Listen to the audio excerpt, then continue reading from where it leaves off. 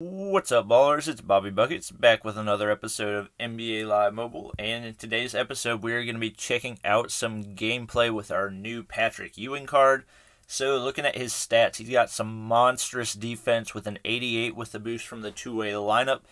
Also got 70 speed, which is pretty good for a center, 76 shooting, which is pretty solid. All the other ones are relatively average to below average, but I'm excited to see some of his post moves. And I know that his rebounding is absolutely monstrous. Done a pretty good amount of gameplay with him so far, and he gets so many boards. Going to put that Magic Johnson card in real quick just because he's a better passer, so he will have an easier time getting the ball to Patrick Ewing. So we will head on over to our league. As you can see, we are all the way filled up, 32 members. We just added a guy that has 44 million fans, so that helped us out a bunch. So we're at 201 million. So not quite at the top of the leaderboards yet, but hopefully we'll be getting close. And I believe later today they are going to be announcing the release of League vs. League in Cornell's final courtside video, so I'm pretty excited about that. Let's see. I know there was one guy that said he wanted me to play him whenever I did my next video. Let's see. Oh, this is, I don't even know. KD for Golden State Warriors. Okay, that makes sense. Alright, so I can do that. Patrick Ewing's going to have a pretty easy time against Andre Drummond, I would imagine. So, really the only challenge is going to be getting around Russell Westbrook, which shouldn't be that hard. So mainly going to be looking at post moves, maybe a little bit in the mid-range section, but for the most part, we know what we're... Oh, wow, that was a great pass to start off, Bobby. Okay, so he tips it out of bounds. That was just a poorly timed inbound pass. So let's see if we can get the ball into him in the post. Oh, and we get blocked on the first play. All right, solid. I thought he was going to do more of a post move than whatever the heck that was, but that's all right. We should be able to get the ball back. Come on, Magic. Take the ball from him. And that's illegal. Oh, get that. Where's Ewing? There he is. Go dunk on him, Ewing. Oh, there we go. All right, a pretty good start after that atrocious first play, a monstrous dunk off the fast break. So it looks like he's going to be pretty reliable on fast breaks. Come on, take the ball from him. Obviously, this is 95 Westbrook, so it's going to be pretty tough to take the ball from him. I'm not sure why he's just like dribbling in circles right now. And he misses because Ewing gets the stop, but he gets the board. I don't know why. All right, come on, give the ball to Magic. Let's see if we can get some post action in. Okay, let's see a little... Oh, that's not what I meant to do. I thought he was going to do a post move, and then he just did a turnaround jump shot. And I don't know why it always is incredibly difficult to time those shots. But, oh, we get a block right there, even though it wasn't, like, blocked, it was still blocked. And, oh my gosh, we just got... Hey, let's see, mid-range jumper? Okay, nope. Maybe not going to do mid-range jumpers with Patrick Ewing.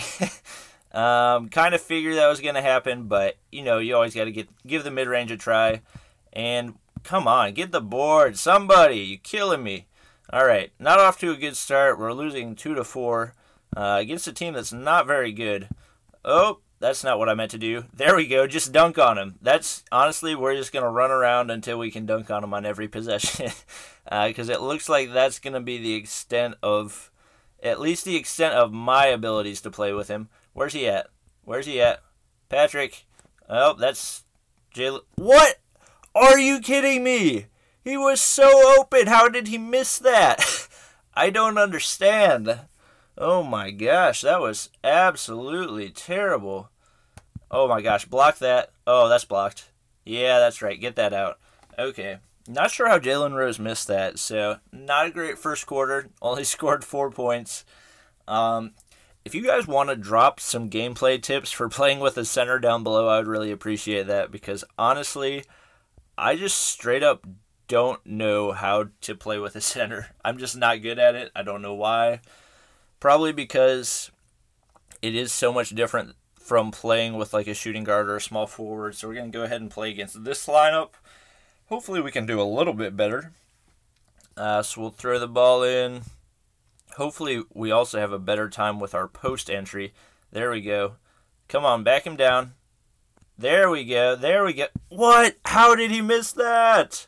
Oh my gosh, that should have been so easy. Take the ball from him. Can he get a steal? Get the steal. Come on, take the ball. Take it. Take it. Stop him. If that goes in. Yeah, there we go. Where is Patrick? Patrick, where are you? Patrick. Oh, didn't mean to shoot the mid-range, but it goes in anyway. All right, I did not expect to make that. That was actually extremely surprising to me, considering how well contested he was, and considering I didn't make the last one because of low rating. And then Anthony Davis, of course, hits the mid-range jumper on us. His signature shot. Oh, come on, Patrick, down the lane. Yep, I should have known that was going to happen. Rule of thumb, don't try to dribble down the lane with your center. The ball will get stolen 100% of the time. Oh, come on. Somebody block him. All right. We've got him trailing this time, so we're going to let him get up the court real quick. And nope. Stop. You don't get the ball up at the top. All right. I accidentally shot a mid-range jumper, but it still worked. So it looks like as long as you're halfway to the basket, I guess, from the three-point line, his mid-range jumper is going to go in.